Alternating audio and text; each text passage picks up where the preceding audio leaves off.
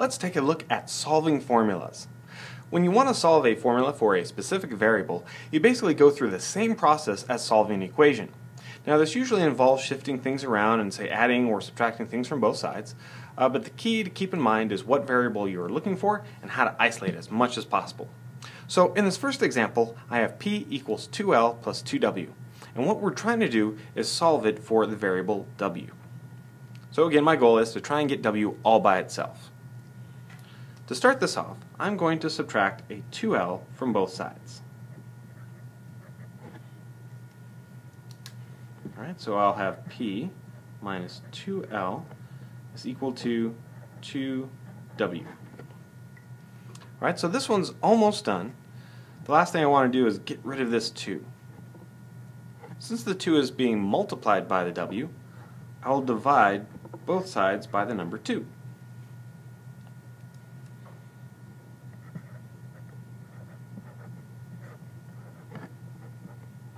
There we go.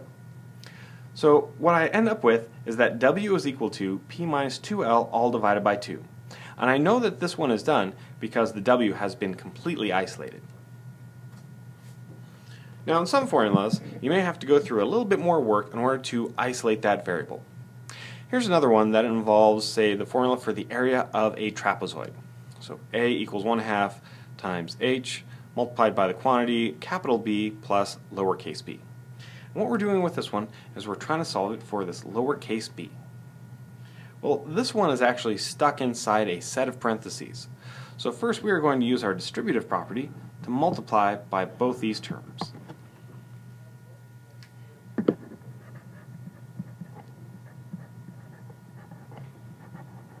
So I'll get a equals 1/2 h times capital B plus 1/2 h times my lowercase b.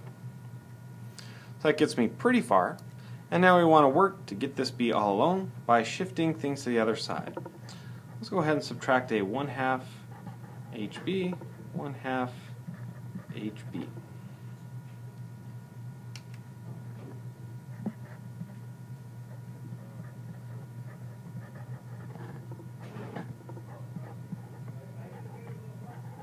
Alright, that's looking pretty good. To get rid of that 1/2, I think I'll multiply both sides by a 2.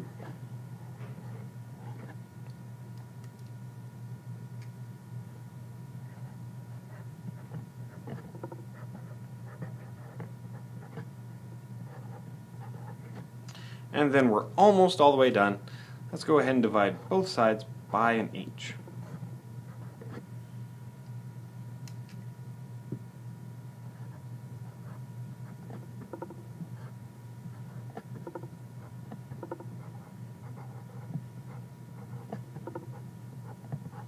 There we go. So now this one is completely solved for b, because b is now completely all alone. It's the only thing on one side of the equal sign. Now you could take this farther and simplify it even a little bit more if you want, like maybe cancel out a couple of h's. But the important part to recognize is when you have the variable you want completely isolated. There we go. Now you can really apply a lot of this information even to a lot of things that don't quite look like formulas.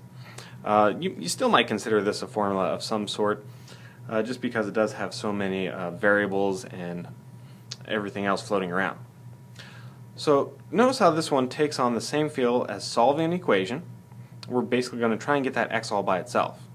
When we're done, our solution will still have the variables a and c in it, but it will still be our solution since x will be all alone. Alright, so to get started with this one, I need to get my x's together. Before I can even get a hold of them, I'll have to distribute my negative sign and the 4 into parentheses.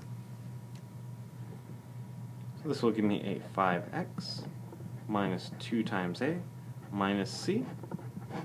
Here I have a 4x plus 4c. Alright, that looks pretty good. Now let's work to get our x's together, and I will subtract a 4x from both sides. So x minus 2a minus c equals 4c. Alright, now I guess I need to start moving things to the other side. So we'll add a 2a plus 2a, and we'll add a c. So x is equal to, looks like I have 2a since there's no other a's to combine it with, and 5c since the 4c and the 1c will combine. Alright, and then this one is done since x is all alone. And that's how you solve a formula.